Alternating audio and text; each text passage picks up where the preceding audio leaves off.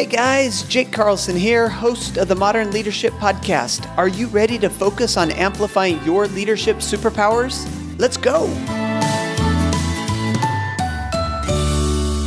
Good morning, my friends and fellow elite achievers. Welcome to Modern Leadership, the podcast where each week we sit down with authors, entrepreneurs, and leaders to explore their journey, diving into the ups, their downs, and ultimately the lessons they learned along the way. Our goal, of course, is to show that everything is figure-outable. Today's guest expert is Mark M. Brown. Mark is the author of Outward Bound: Lessons to Live a Life of Leadership, to Serve, to Strive, and Not to Yield. How did it all start? At age 25, Mark decided to attend a 23-day trip to an Outward Bound course in Utah. After this, he was asked to become an instructor, which began a 22-year working relationship with the organization. He has accrued over 1,000 days in the wilderness as an instructor, and he currently lives in Waimea, Hawaii, and works as a master organizational guide, executive coach, and consultant, leading people and organizations through expeditionary leadership principles to transform culture. Boy, Mark, that's a mouthful. Welcome to Modern Leadership. How are you today? I'm doing great. It's wonderful to be here. You know, you're our first Outward Bound guest. In fact, you're the first person that I have talked to that has this background and experience in Outward Bound. I grew up in Utah, so I'm familiar with the program. But for those listening that don't know, tell us about this journey that you started a number of years ago. Well, I was drawn to Outward Bound really from a recommendation of some friends. I started with a couple different startups out of college. I worked actually as the editor of a regional business magazine in Southwest Florida, and then I helped start a public relations firm. And I kind of chuckle, and at the ripe old age of 25, I was feeling a little burned out, I think a little bit lost because I really didn't have a sense of direction. And I jokingly said, boy, I feel like I'm 50 years old now that I've gotten to that point in time. I can tell you I had no idea what that was like. But at the time, I definitely felt a little confused about my professional track. I had two different groups of friends who, unconnected to each other, both kind of were a little concerned for my maybe midlife crisis at 25, but they both individually had recommended that I do an Outward Bound course to maybe help me get my head clear. So I, as you mentioned, I took a trip to the Colorado Outward Bound School in Utah and did was called a multi-element course was on top of a 13,000 foot plus mountain on the third day of the course, spent a week in the desert and then a week on the Green River through Desolation and Great Canyons. And it really completely changed the trajectory of my life. And I think what I most discovered out there was this incredible leadership style that came from the instructors. And at the time I was really drawn to it, but I didn't really know and understand what it was that I was drawn to. And that led to this really lifetime of pursuing this thing called what I call expeditionary leadership, but really learning how to lead from these deep values and principles that come out of my relationship with Outward Bound. So set us up with a little bit of a foundation. What is Outward Bound, and kind of what's the goal of sending you, to the top of a mountain, to the desert, that kind of stuff? Absolutely. And I think it's really very prescient to what's happening right now in the world. Outward Bound actually was the creation of a German-born educator named Kurt Hahn. He started a private school after World War I, actually, in Germany, and he was concerned about the rapid change that was happening to the culture as the country was transforming from an agrarian to industrialized society. And he created an educational system really to try to combat what he called the ills of society that were happening, and really to try to educate the entire human being. After Hitler rose to power, Kurt Hahn openly challenged Hitler. He was thrown in prison. He had enough influential friends that got him out of prison. He immigrated to Great Britain, where he formed another school called Gordonston and went on to become the educator for people like Prince Philip, the royal family, and really became pretty prominent in Great Britain. When World War II started, he was asked to start a program to try to help the merchant marine sailors who were going out into their ships being sunk in the North Sea by the German U-boats. By the time they could get rescued, the younger men were perishing and the older men were surviving. So Outward Bound literally was created as something that was called a moral equivalent of war, to give people enough of a sense of experience through adversity, that they had the self-confidence and belief in themselves, the grit and determination to survive through any adversity. So that's where it came from. It came to the United States in the early 1960s, and then really has spread all over the world. So you're at this course, you're a young person going through this quarter-life crisis at the time, 25 years old, but something happened that basically said, you know what, I'm going to make this, for the next 22 years, I'm going to focus on learning these principles, to the point that today you've got a book written about these principles. What happened during your experience that really was the light bulb for you that said, I've got to make this a life pursuit? Well, I think one is discovering really the alignment of values that happened for me with the organization itself. So really if I've used a lot of theory in my career since my Outward Bound days, but I think if you look at a well-known theory called self-determination theory, that first big key to having people who are intrinsically motivated and driven is a deep sense of purpose. And Outward Bound is extremely purposeful. It draws people who really are looking to make a difference in people's lives. The start of that is through the mastery of both using your body physically, so that whole fitness piece is huge, but also the mastery of all the skills, both interpersonal and technical, that need to happen. And it's really kind of a remarkable thing to have a chance to do something enough times that you become really, really proficient at it, whether it's something like paddling a canoe or backpacking or rock climbing, whatever it may be, but at the same time doing it within a sense of community. And I think I never really had any idea what it was like to really dive deep into human development, or to be a catalyst for other people's growth. And once I started to be a part of that, I was really hooked on it. And Outward Bound has a great mentorship model. So I got to work underneath really amazingly talented people who supported me in my own training and development. And then for many years, I got to play that role as well. So I did a lot of intern training for new people, and I became one of those instructors that often took people out for the first time as assistant instructors. So really developing people on this process of both helping people master the skills. At Outward Bound, you learn the skills not to become a great rock climber or a mountaineer or a paddler, but because of what that teaches you about yourself and what it teaches you about doing that in community. Rock climbing is a great example of put someone on a rope. Most people are afraid of heights. That's a very natural fear. Most people have never rock climbed. So Outward Bound puts people on a climb. It's a very, very safe experience, actually. The safety systems are all double backed up and redundant. So the worst that could really happen to you on a rock climbing experience is you might scratch your knees or scrape your knuckles or something, but you can't get hurt. And yet here you are 30 feet in the air, and you get to a hard spot where you don't know where to put your hand and feet. And that natural fear comes forward, and that becomes a incredible place to really learn about yourself and about what you want to do in your life. One of the people that I interviewed, my book was a series of interviews from people who had experienced Outward Bound, either as leaders like me or participants. But one of those was a woman named Rue Mapp, who talked about on her Outward Bound course actually climbing, and she had not brought a headlamp with her, and it was getting dark and she couldn't see. And the instructor had kind of told her, just trust your feet, Rue, trust your feet. And that experience of getting through by trusting your feet became the mantra for her entire life. It's actually the theme she's used to launch her business, which is a national nonprofit, which takes thousands of African Americans out into the wilderness every year. So, and she actually I just saw a video she posted hiking with Oprah Winfrey. So she's kind of become as big as you can get out there in the world. And she tells this great story of, that lesson she had of trusting her feet and how it changed the trajectory of your life. So those are the things, quite honestly, as a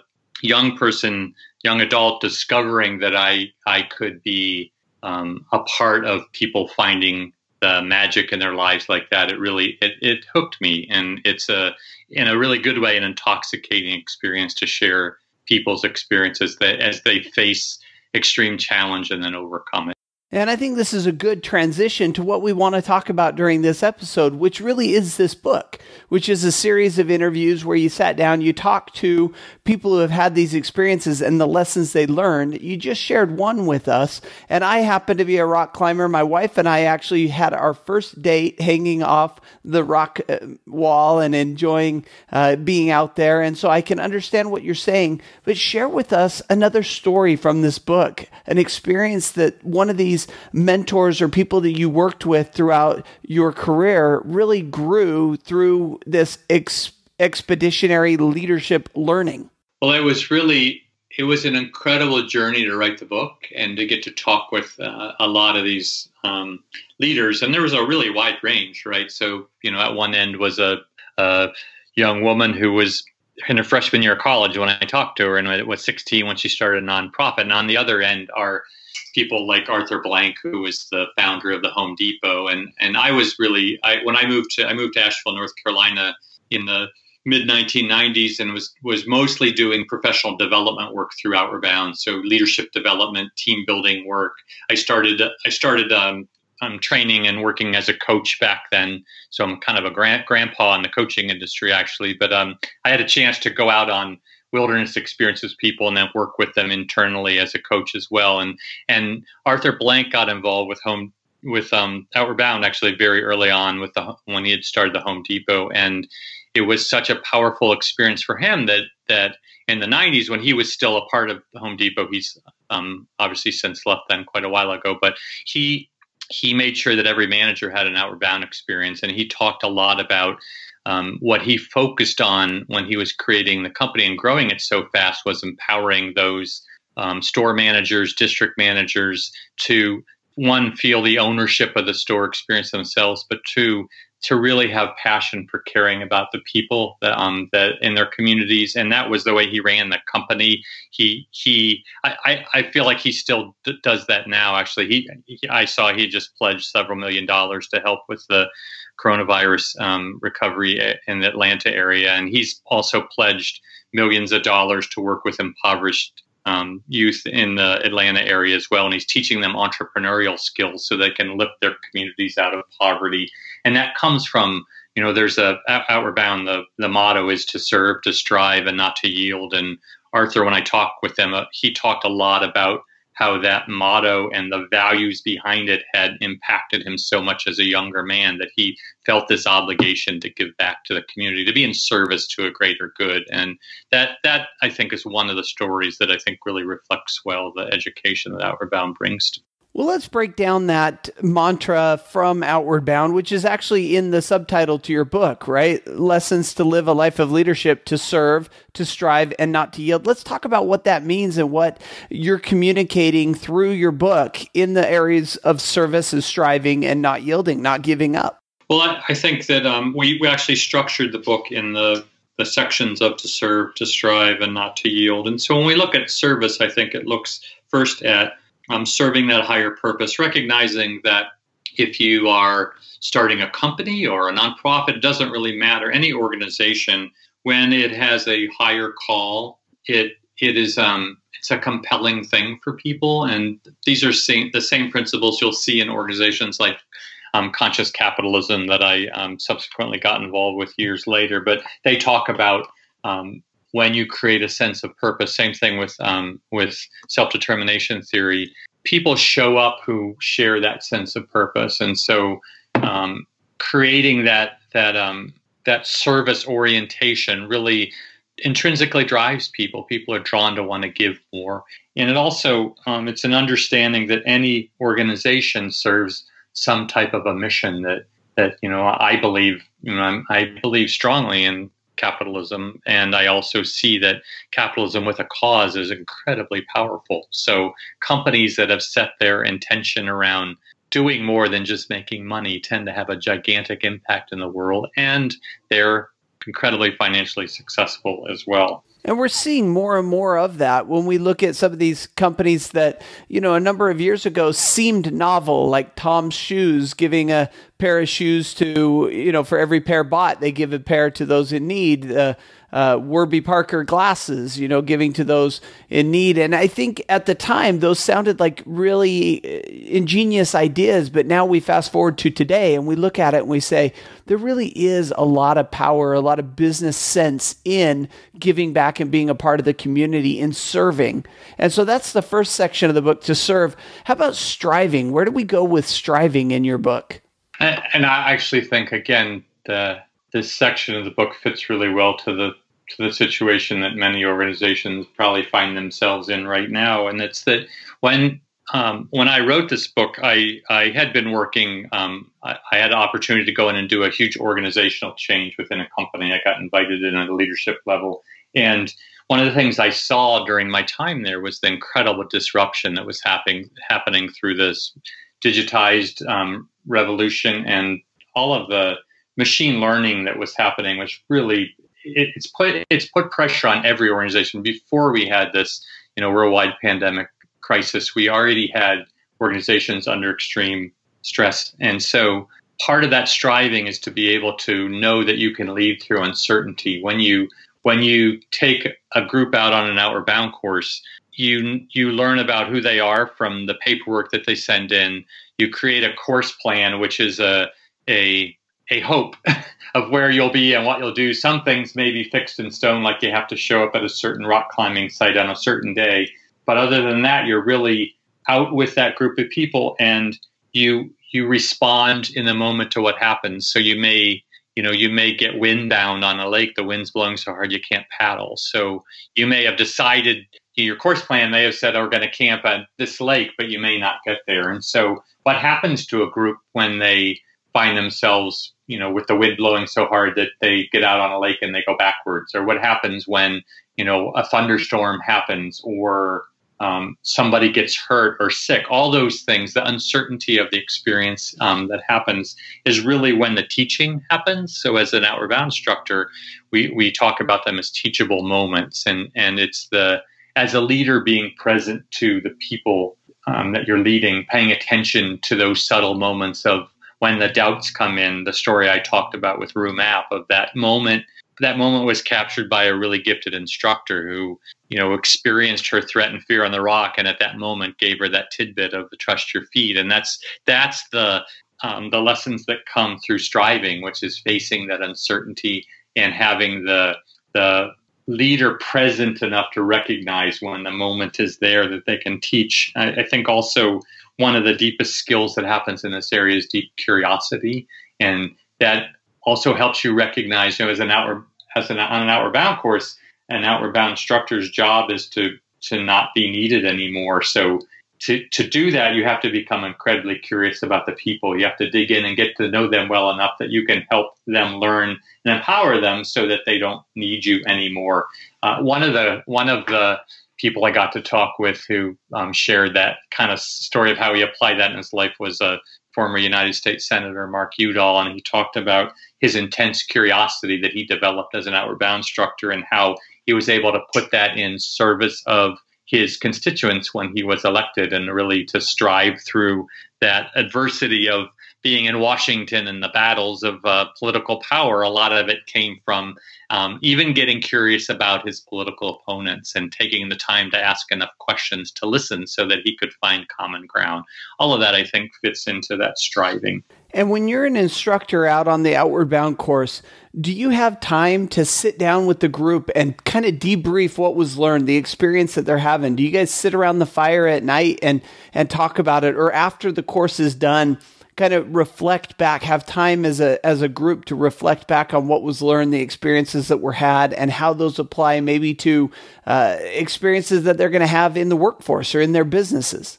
So it's very much structured that way, and particularly if you do a leadership program. I did a lot of corporate leadership programs through Outward Bound. So typically your day starts with a briefing together. So there's a tone set and frame for the day. What are we focused on?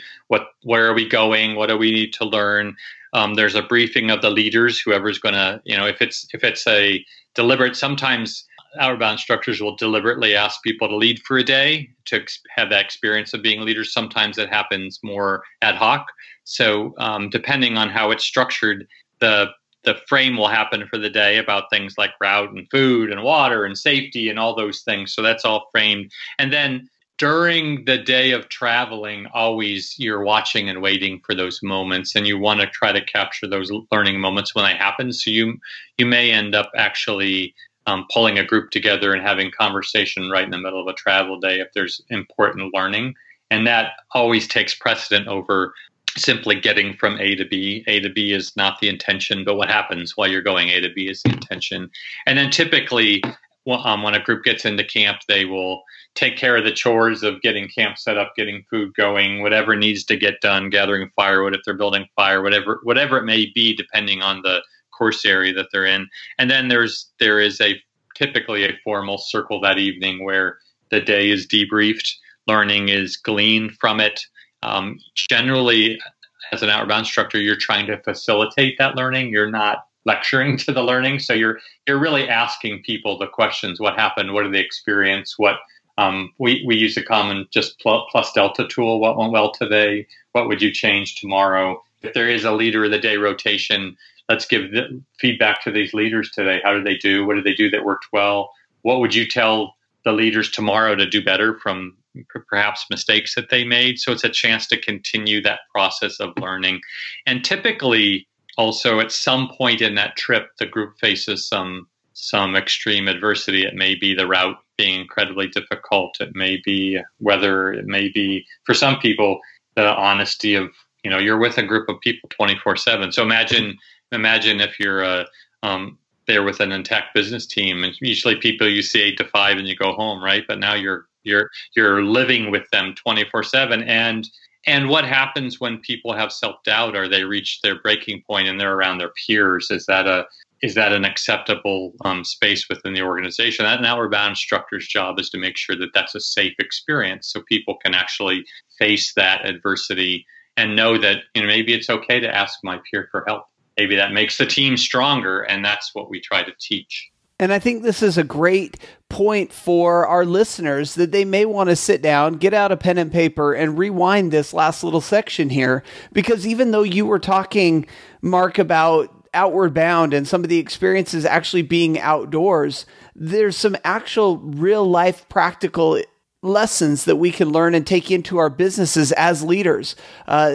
Always looking for teachable moments, taking time to debrief, starting the day with an agenda, or starting the day with kind of a focus of what you're doing. These are all things that, sure, you're out on the course and you're out in nature and having this expedition and you're enjoying and maybe going through some hardships. But when you come back and you apply this to your business, the things that you're doing as a team, you realize that a lot of this pulling together, a lot of this overcoming is very similar. It just may look different, but the lessons that you pulled out of it are so important. And that's where the book comes from, right? So now we go to number 3, and that is how not to yield. And this is so vitally important. I think today, more than ever before, is not giving in. So tell us a little bit about not to yield, and maybe pull out a story from the book that you could share with us. Of course. And what I really look at when I talk about not yielding is resilience, which is one of those qualities. And when I was still on a leadership team and organization, it was actually one of the behaviors that I looked for in interviews that I did with people when I was hiring. And I think it's one of the critical characteristics, that and empathy and compassion, I think, are really the most critical components for having a really strong team member inside your organization. So resilience is really that ability to face that adversity and find a way through it, not giving in to fear or self-doubt, knowing, and that doesn't mean that you don't feel it, but it's more learning, how do I process this to a point that allows me to find the workarounds, ultimately doing the right thing at the right time, ultimately knowing and understanding that this is hard, but hard doesn't mean that I have to quit.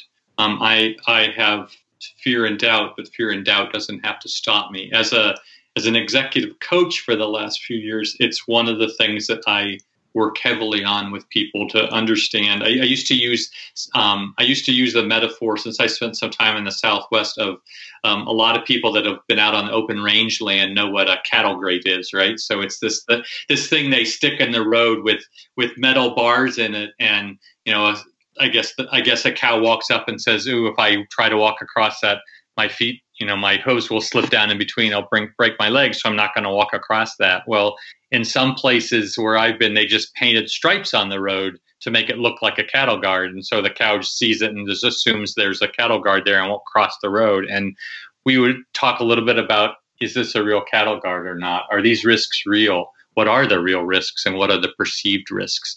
Rock climbing gives you a great example to experience that particularly the way Outward Bound does it, because you may have the fear, but is the risk really there? And then what do you want to do with that fear? I think the last piece of that comes along with not yielding also is not yielding to the easy way, whether it's in society, whether it's in our families, in our businesses. Yeah, values. I think that sometimes it's easy to say, everyone's going this direction, so why shouldn't I go this direction too? I talked about former United States Senator Mark Udall. One of the stories he told me was after he was in Congress after 9/11, and when the Congress had to vote on war powers, he was not in support of the United States going to war in Iraq. And he talked about how I think he was on Intelligence Committee, but he looked at all the information and he had a lot of pressure to support the president and go to war in Iraq. And yet his value system told him that was not the right thing for the country to do. So he took what could have been a really incredibly unpopular vote. And I'm not getting into the politics at all when I tell the story. It's simply an example of someone who stood in their truth and said, even if this costs me re-election, I believe this is the right thing to do, so I have to stand in that truth. And that's a great example to me of, I think, what Outward Bound teaches, in that sense of, their intention of the creation of Outward Bound was to create citizens who would stay responsible to their values, even if the headwinds from society were intensely pushing against that. And Mark's story was a good example. It's a great story. And I think that every business leader listening right now can think in their lives and in their day experiences that they have where they have to stand up for what they believe, that they have to maybe go against the grain a little bit and really be strong in their values, because there's so many opportunities to cut corners and shirk duty. And so I think that's a great story. Mark, alas, we're at the point in our podcast now where we need to shift gears slightly. We're going to tell our listeners to go pick up a copy of the book to catch more of those stories that you gathered together from Outward Bound. But now we're going to go to our section called Learning from Leaders. Are you ready? Okay, let's go. Let's do it. All right, our first question then, is the book currently on your Kindle or bedside table? What are you reading today? I have two, and because one is a workbook and one is a memoir. So the memoir is called The Adventurer's Son, and it's a memoir from a mountaineer from Alaska who actually his son disappeared in the jungles of Costa Rica, and it's the story of him really exploring his own life through his search to find his son. And the workbook I have is right now is a book that's called Win Every Day by Mark Miller, and my publisher is Barrett Kohler, and I'm part of an authors collective group there. So I get the opportunity to read other authors' books and do a little critiquing. So this is the one that I'm reading right now called Win Every Day. We love Mark on the podcast, so that's great. All right, our next question for you is your leadership superpower. Well, I would have to say it's deep listening. And so why is deep listening so important? For me, it's being fully present to the person that I'm working with, whether it's a coaching client or when I was a leader. And I think deep listening lets you really, connect and have that person know that you understand who they are and what they're trying to do. So for me, it's the number one skill that I've tried to foster in my life, and the thing I think has taken me the furthest. Well, and I love that you called it a skill, because that means to me that it can be learned. That if we're not great at listening, if we just listen and we don't deep listen, we can get better at it as we practice, as we put our intention towards it. Our next question then is the book that you most often gift or refer to friends, family, and colleagues. The thing I think that I've been most drawn to is I most often give a book that's just called Conscious Capitalism. I think it's because it speaks to the values that capitalism can bring in the world. I think sometimes we get into this, either we have to just focus on profit or capitalism's bad. And I feel like conscious capitalism really, to me, captured when I stumbled onto that organization, a decade ago or so. I was just so struck by how they spoke to what I always believed, which is, organizations really are the heart of what leads change in the world. And I think they capture a really good blueprint of how to build an organization that can be successful and profitable, but also stand for something beyond just the money. Very cool. And I love that description that you just gave. And I'm a believer in conscious capitalism as well. Our final question then is a quote, philosophy or mantra that you live by. Well, when I worked for Outward Bound, most Outward Bound courses end their time with a personal challenge event of some kind. I lived and worked for several summers in the Northwoods of northern Minnesota, and the final event we did was a kind of a triathlon. It was a 6-mile canoe paddle, followed by a 1-mile portage of the boat, and then a 5-mile run back into the base camp. And when you turned the final road into the base camp, on the trees coming in was a saying that was written by the Minnesota Outward Bound founder, Bob Pay. And it said, to be tough yet gentle, humble but bold, swayed always by beauty and truth. And that's the values that I try to live my life by. Yeah, that's an amazing life philosophy. And I can't imagine that as you try to follow that and instill that in your life, I can't imagine that success is beyond your reach. I mean, this is just what the foundation of reaching that successful height that you're trying to reach is built on. And so thank you for sharing that. Now, Mark, before we let you go today, tell us, how can we learn more about you? How can we connect with you? How can we get a copy of Outward Bound, Lessons to Live a Life of Leadership? You can buy Outward Bound, Lessons to Live a Life of Leadership at any of your booksellers. So independent booksellers online sell it, as well as Amazon.com, BarnesandNoble.com as well. So any major bookseller, you can pick it up, and you can get a Kindle version or the CD version if you would rather listen than read. And if you want to learn more about the work that I'm doing, my website is markmbrown.com. And there's a whole section there with tools for expeditionary leadership, which is how to apply these lessons I've learned into an organizational setting. And there's also a couple other communities that I'm fostering right now. So you can learn all about that at markmbrown.com. Well, very cool, Mark. We're going to link all of that up on the show notes for this episode, so they'll have one place that they can stop and get all of that goodness. I want to thank you for taking a little bit of time out of your day, sharing your wisdom, your background, your experiences, and the stories of Outward Bound with us. Thank you for being this week's Modern Leadership guest expert. Well, it was my pleasure. I appreciate you having me on.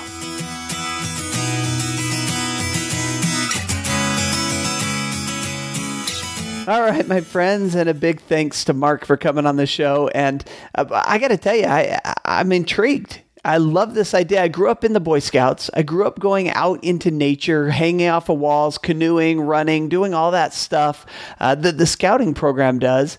But now that I'm older, I don't know that I'm doing enough of it to really build my leadership experience, expeditionary leadership experience. I love this idea. Thanks for Mark for coming on, talking about Outward Bound, talking about his new book. And as you dive into this book, you're going to see stories of names you recognize. We talked about the senator. We talked about the guy who started the Home Depot. We talked about Kohler. These are all people that have had experiences out in nature that they've brought back to the boardroom, that they've brought back to their businesses. And you can do the same. I love this concept. Of course, everything that we talked about on this episode can be found at jakeacarlson.com/ML183. Episode 183 will get you all the information about Mark and Outward Bound. And until next week, I want to wish you the very best of days, an even better life. And remember, everything is figure-outable.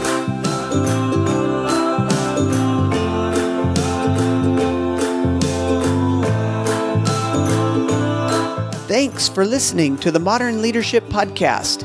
You can find me on Facebook at Speaker Jake, on Twitter at Jake A. Carlson, and of course the website, jakeacarlson.com. See you there.